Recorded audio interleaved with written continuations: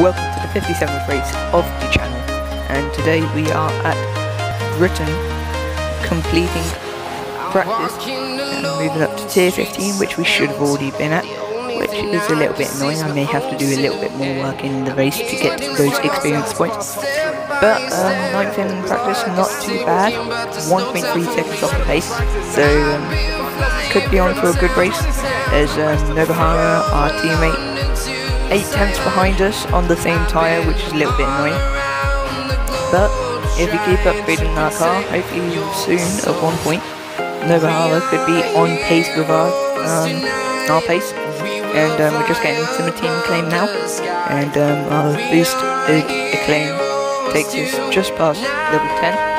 And yeah, can't remember if I changed it up last was the team colours, but I think I did.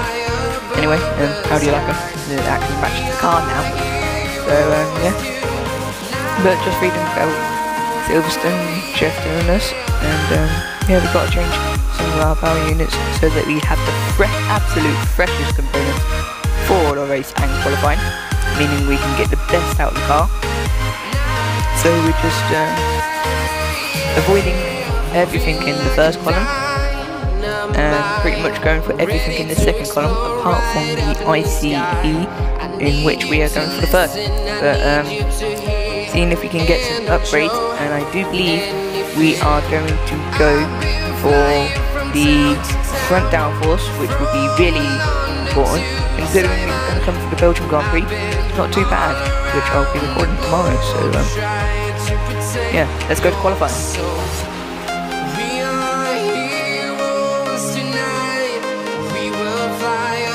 Oh, it's red. Damn it.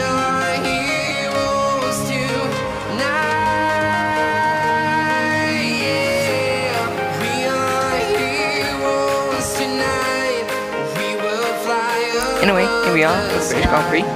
Nobuhara setting the fastest up at 42.8, and Sergio with 40.6. Sebastian with 39.1, 38.8. But we're going to come off this line for our first lap in wet Britain, 42.5, really bad, but ahead of our teammates, so we can't complain. And yeah, I had changed my car livery to a special one for this weekend, and we're going to go on for our second and final lap, which will be obviously our best. And we're going through turn 3 now, almost losing the car, but we gain a couple of tenths. Even though that happens, and then we lose it all in the apex of turn 3, which is a little bit annoying. But we're going to gain some of that back in turn 4, and the run in towards turn 6, which I believe is lucky. I have a cushion. Let me just check. Nope, we're going into Brooklands, okay. Brooklands now, turn the corner just a little bit, and now into Luffield. And we're just going to come out of the corner, going through the gears, accelerating to 4th, 5th, finally in full power as we go through Woodcote, head towards Coppins now, braking a bit for 50, which we need to do 4 cops in the wet, which is a little bit annoying considering we don't need to do that in the dry. We're going through Maggots and Beckett's, and don't know this one, and I believe this one here now is Chapel. 5 tenths up, not too bad. 6 minutes remaining in the session, and it looks like our engine components have got some wear, which may be the gearbox, considering we need to change that for Hungary, as we've done another 6 races since we last changed it. But we're heading towards the final chicane, the Vale chicane now, and we're going through Club now, and we're 8 tenths up. Hopefully we can gain a little bit more, 9 tenths. Going across the final corner now, we're going to almost gain a whole second, and it puts us up into P20 for the time being. And I can tell you that's where we finish in the whole qualifying thing, because we didn't do that well. Yeah, I was expecting a crash back down to reality. Don't know why I didn't expect it at Britain. Goodbye for now then, but Bottas, anyway, getting a 1-2 leading his teammate by almost 2/3 of a second, but we lead our teammate by about 1/10 and 3 thousandths, which is a bit annoying. But I was expecting to crash back down to reality, and I've got one. But hopefully it's just wet, and we can do much better in the dry. Getting beaten by Antonio in the rivalry, but we're 9 points ahead of him. So hopefully, if we just get good results in the next couple of races, we should do well and we should beat him. But first of all, to get good results, we got to participate in the race. So, and to participate in the race, we got to go to the race and yeah, just checking on some things. But let's go to the race for Britain. Let's go.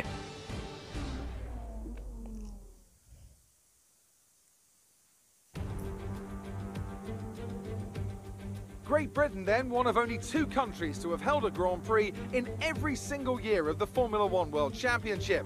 And the circuit extends that record further for today's Grand Prix.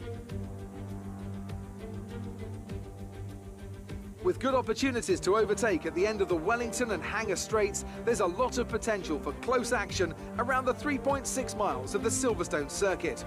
With 18 corners and average lap speeds of around 145 miles per hour, it's also one of the longest and quickest circuits on the calendar.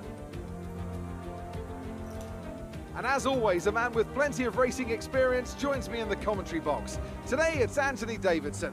Tell me, Ant, you're no stranger to surviving the melee of turn 1. So how do you keep out of trouble when there's so much going on around you? Well, the throttle goes both ways, Crofty.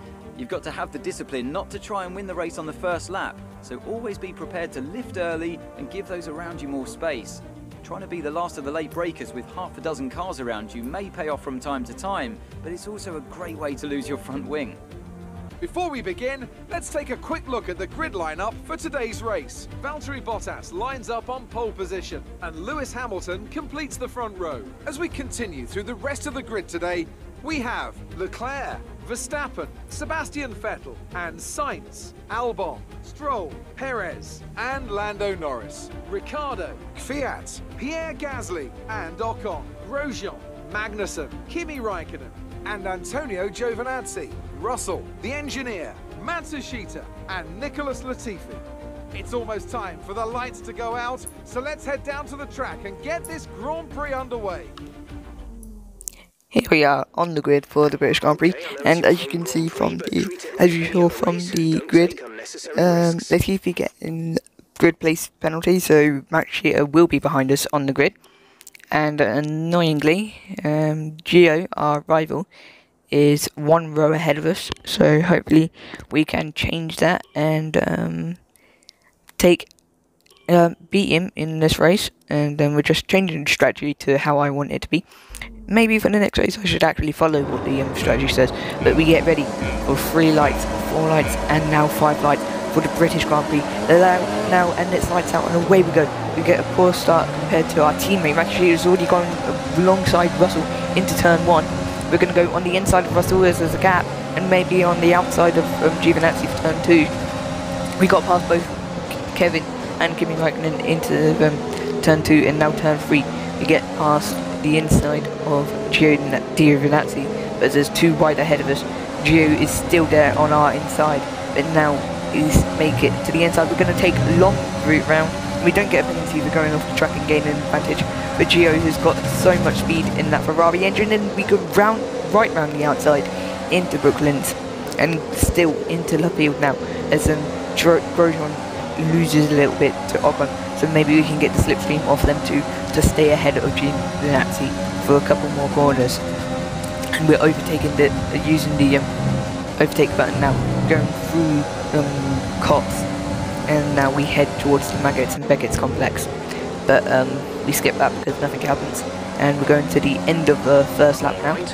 And alright, we're looking good so far, says Jeff, as we have both Alfa Romeos behind us right now. As we go through turn 4, we go a little bit deep, so it gives Giovinazzi a little look to the inside. But he's got such a good run and so much power in that Ferrari engine in the back of that Alfa Romeo that he gets alongside us, but we brake late into Brooklands and we keep the position ahead of him.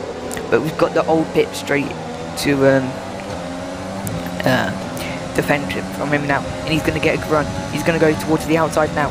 We've got to make sure that we fend him off, and we do fend him off, and now we go into cops, but hopefully we get, oh, we've gone really wide, so that may give Gio a good run, but no, it doesn't, so we're quite good for now, going through Maggots, Beckett, and keeping up with Grosjean just a little bit, but we get on the grass, and Gio is now going to have a run at us, going down the Hangar Straight. Hopefully we can keep ahead of him. He's going towards the outside for Stowe. Hopefully we can keep the inside line for Stowe. Yes, we do. Kimi Raikkonen also there, trying to have a look at us as well. But we make sure that that doesn't happen, and we keep the position. As now we head to the end of lap 2, and we set a 30.3 as DRS is now enabled, and this is our downfall from now. Yellow flags, and Gio is quite close to us, 3 tenths. Hopefully he can't make a move, as obviously there's yellow flags, but we're going towards the yellow flags now, and he's still trying to make a look. He backs out just a little bit because of the yellow flag, but I don't know why they don't fully back out. But we going through towards Maggots and Beckett now. He's getting really close to us, and he has a run of us into Maggots and Beckett, but we keep ahead of him. But because of the line we had to take to defend from him, we've lost a little bit of time, and now with that DRS and that Ferrari power engine, he's got past us, and now we're not going to be able to fight back because we're not close enough into Stowe. And then if we do get close enough, we just lose all the time because we have no downforce. That's why we are so slow in Maggots and Beckett.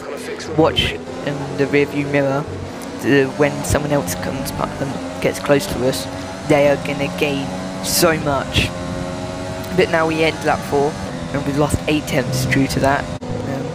But we're going through Stowe now, and Charles Leclerc sets the fastest lap. But we're going to go through Club, and it's now our pit lap as we tell Jeff that we need to box this lap for the mediums, as Kimi Raikkonen and Kevin Magnussen battling so much that they've lost out to me.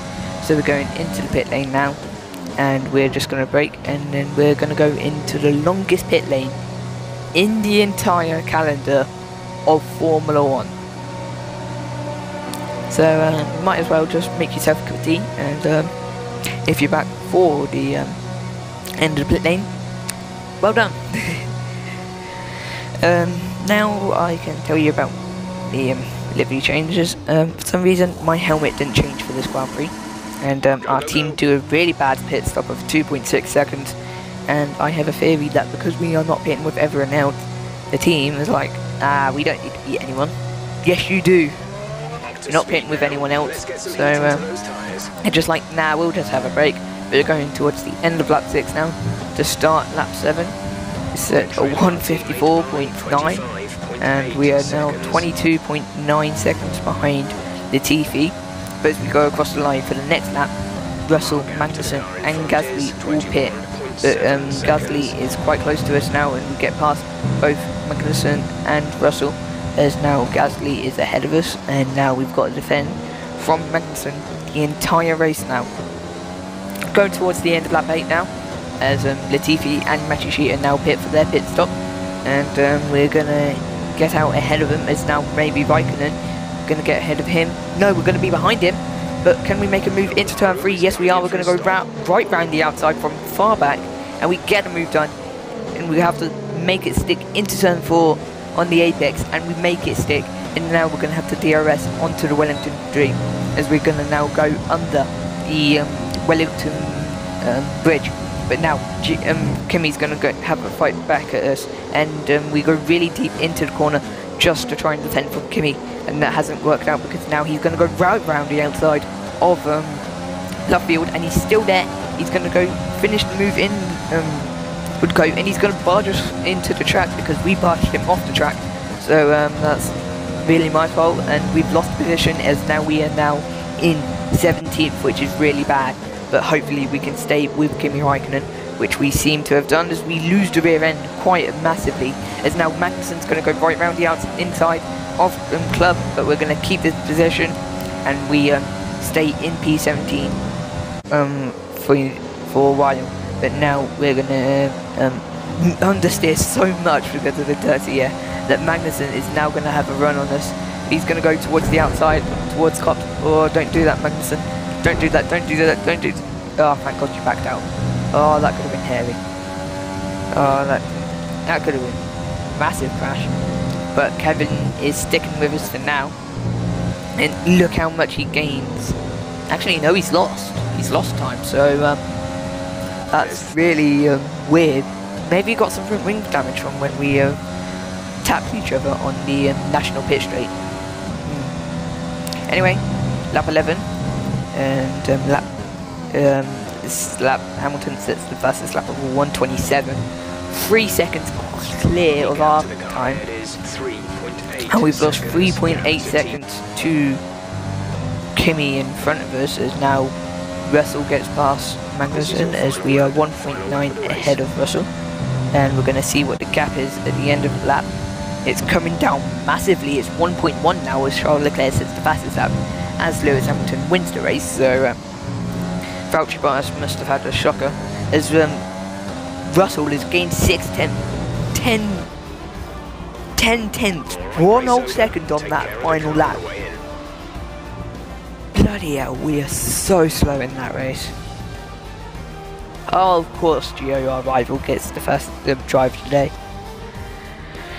Adds salt to injury. Yes, another historic win under their belts. Well done to the team at Mercedes.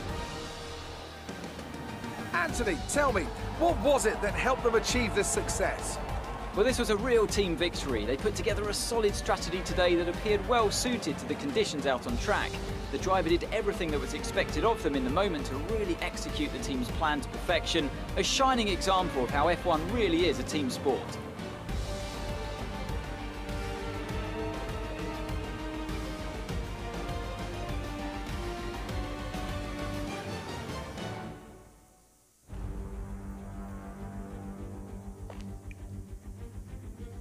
Black screen of death again. What a surprise. I really need to cut these out. I'll probably be doing that for season 2. Mercedes are on top form once again after an excellent race weekend. It's great to see them up on that podium once again. Well done, Lewis. Winning the British Grand Prix for another time. As Bottas loses 2 places during that race, so maybe he pitted a bit earlier and like we did, and lost out to Hamilton and Leclerc. As if you're going to Britain next, make sure that you do the overcut, pit later than your rivals, because otherwise they're going to gain so much time on you. Anyway, there, getting some XP points, and not too bad. So we're almost at level 16, which is where I want to be at now, but I am not. As, yep, Bottas dropped 2 positions, as both Lewis and Charles gaining. As Charles lets the fastest lap on the final lap. Well, his final lap. Yeah, it was both our final laps, technically. Really bad day in the office for us, as looking back on the fastest laps, we set the slowest 2 laps. Mine and my teammates' fastest laps were the slowest fastest laps. That's how much we have dropped due to having no downforce. Anyway, yeah, we were cutting our way through the field. We went up like what, 5 positions during that, and then dropped 1, gained 1 due to Vel's retirement, and then dropped another 1. Could have dropped more. We should have dropped more. We just accidentally gave him front wing damage, which was a little bit annoying. I need to work on my cleanness, as I have a race with my friends later on today. So yeah, that's a little bit annoying. Anyway, rivalry breakdown. Gio has closed in by 2 points to me, so he's now 7 points behind me. We really need to get on our game. We have 3 races remaining. We have got to close in on him so much if we want to win. Anyway, Metal Sheeter almost at level 6. We're almost at level 8, and whoopsie. Yeah, I don't really care about the thingy objectives. I just care that I get money. I don't care if I complete them or not. I'm choosing them if I like them on my car. No point having them if you don't like them. I think we've got room for some So we got some money now, and we're gonna manage our sponsors, and we are not gonna get Pigs and Bust on board. We're gonna go and change our sponsor, and we are gonna go for the one that we didn't go for last Grand Prix, and that is Neon. But we're gonna see if any more sponsors have appeared that we want, which are TriStar and Xenon. None of them seem to have appeared, so we're gonna go with Neon, and yeah. Now we will be earning 1 million per Grand Prix weekend, per weekend. So not too bad. Overall, about £60 million per week, which is not too bad if I do say so myself. But we're going to change our liveries back to what they should normally be, and showing you a sneaky peek at what the liveries could look like for the next Grand Prix. Next season, I mean. Yeah, we're gonna change the sponsors so that Neon is where I want them to be, and we're gonna change them so that they're all evenly spaced out. So we're gonna change the third sponsor slot to Neon. Why am I taking so long? There we go. Neon. Hopefully, I was looking back at the first ever thingy. TriStar were one of the main sponsors that we could have had. Yeah, not the best option that I chose then. Anyway, just looking at the car now, showing you what it's going to be looking like in Hungary. And yeah.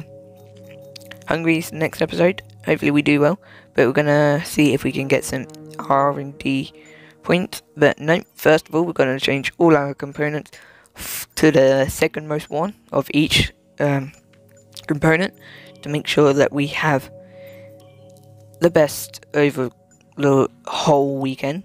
I don't want the best in practice because it's practice. You want the best to the race. Save the best till last. Save the best till the last thing.